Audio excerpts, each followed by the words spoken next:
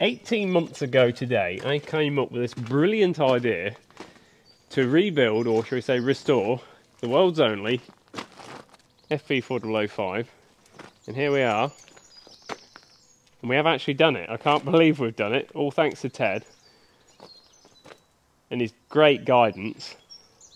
Now, I can't show you a video of it running yet till after TankFest. It's just something we agreed, which is fair enough, but we can show you what we've done up to date now. And apologies, we haven't been doing any videos recently. Well, it's only been 10 days, but it's like I've not put one out for a year from what people say.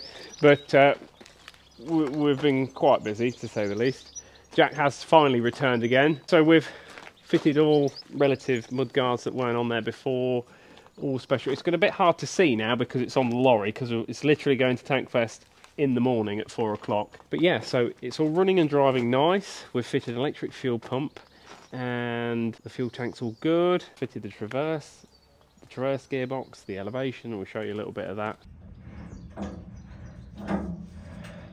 That's the first time that's worked in a long time. Done all sorts basically. We've finished pretty much everything. There are still things that we need to do, things that aren't quite finished, but we can't do everything in the time scale. At least it's going to make it to TankFest. There's little things like those exhaust guards need fixing down properly. There's a piece missing off both sides that we're going to have to make up. But generally, I think we've done pretty well, really, considering the time scale. We've done it in what has it took 6 months? Yeah. 6 months, something like that. So we haven't had a whole bunch of time, but we've managed to do a fair little bit, and we've also climb up here. We'll show you a little look inside the back door. It now has a handle. That needs finishing, but it'll do. Come inside. Oh, it's really warm in here. You okay? Yeah. I'll open this up to let some light into the subject. Right, so we have proper working elevation now. We've got the seating. It does need a pull string, but we just simply haven't had time just yet. We've got the little periscopes in. We've got no sighting range equipment, but there wasn't any, so we're hoping we can probably get all that in time and fit it, and maybe some dummy rounds. We've got the traverse gearbox all fitted, and we'll show you a video of that. That was a bit tricky. That's a standard Centurion traverse gearbox and handle, and we've made a plate that converts it from the standard Centurion to the FV4005 in a way that it hasn't damaged the turret or the traverse gearbox. So it took a little bit of doing, but it works beautifully. I would show you now, but it's all in the gun crutch, all ready for transport tomorrow, so I don't really want to take it out of that. But there'll be plenty of videos after this of it driving around and hopefully the gun moving around in bits and pieces. Well, actually, we have got a video of the gun going around, so I'll put that in there now. And down there, if you just pop the cover down there, we have fitted the fuel tank is actually in between those two little doors up front, and all the fuel pipes have been made out of hydraulic line. We put a screw-on fuel filter just for quickness, and basically it's cheaper.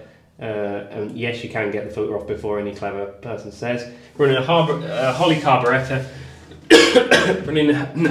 We're running a Holly fuel pump with a regulator, recommended by a good friend of mine, Adrian Clayton, that is very clever with Centurions, and I must admit it runs amazing off that pump. It makes such a difference. Now, yes, we've still got the driver's area to do, we've still got the subfloor to put in at the bottom down there, but we just simply haven't had time for TankFest, but that will all be covered up, so all of that level there you won't see.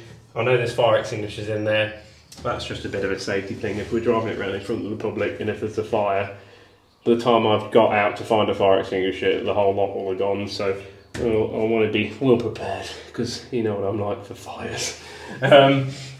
Driver's area, again, we're going to have to take all the seats out and give a full clean and paint in there and do all the dashboards and the dials, but we just simply haven't had time for that. But it will get done. It's not like we don't do stuff around there, we just haven't had the time for TankFest. Inside the turret we'll probably want just painting again. There's various bits and pieces that we want fitted in here. But yeah, I'm really pleased with it. I'm pretty confident it's going to run and drive okay. That's my biggest worry, because if it breaks down on the first day, I'm going, oh, it's such a fool in front of loads and loads of people, but I look a fool in front of loads and loads of people on a daily basis, so there's nothing new there. But I'd like it to be a success, because everyone that's helped, all the individuals that's helped, we literally couldn't have done it without everyone, and we're going to get a little plaque made, so all the individual people that helped, you know, the engineers, everyone that played a part, I want to put their name on the vehicle. And of course, it goes without saying, thanks to World of Tanks, this wouldn't have been possible without them, and the Tank Museum. They've been great to work with, and it seems bizarre that here we are doing this. It still doesn't seem real exactly what we're doing, and to think that in 18 months of having the idea, here we are sat in the real thing, running and driving, about to take it to a show. It doesn't seem right.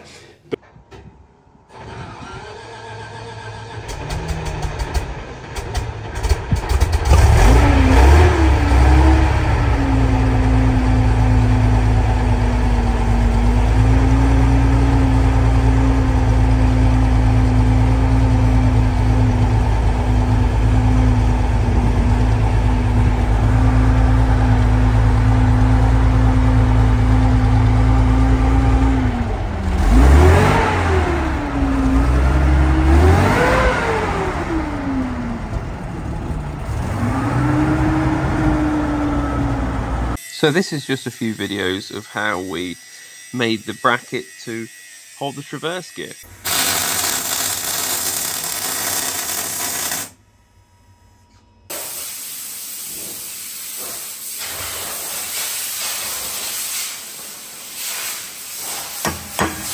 A bit of kick, isn't it? Got 3, 1. That's the wrong way. Oh yeah, that's the wrong way. It's traversing. It did work. It's working well, I'd say. You went straight in that time. Yeah, we've got the lay by the other side. Yeah. And it's a lot easier to get out than it is to get in. Yeah, you can put it in the lay. Yeah. So I think you'll probably be. What we got there, Jay? A neutral box.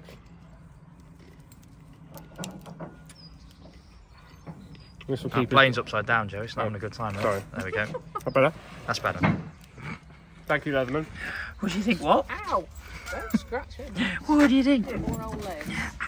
Trying to rescue the Kent Brigade yesterday. Mate, down in Kent.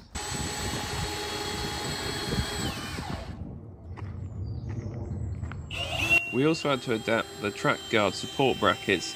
This is because the gun crutch gets in the way. Fitting the belly plates was also necessary, as the dust is going to get sucked up into the engine bay and make a real mess of it. So I got this horrible job of putting them back in. And also a huge thanks to Tiffany, who came down and did the most important part here and put Spud back on the turret. So this is just a quick reminder of where we started. And where we are now. The people that haven't seen this series before, but it will be in a playlist, so if you haven't seen all of them, if you want to, go and look through them. I'm not demanding you to watch my videos, I'm not making you like or subscribe. You do as you like around here. If the video's crap, you'll tell us. But we try and keep them as interesting as we possibly can.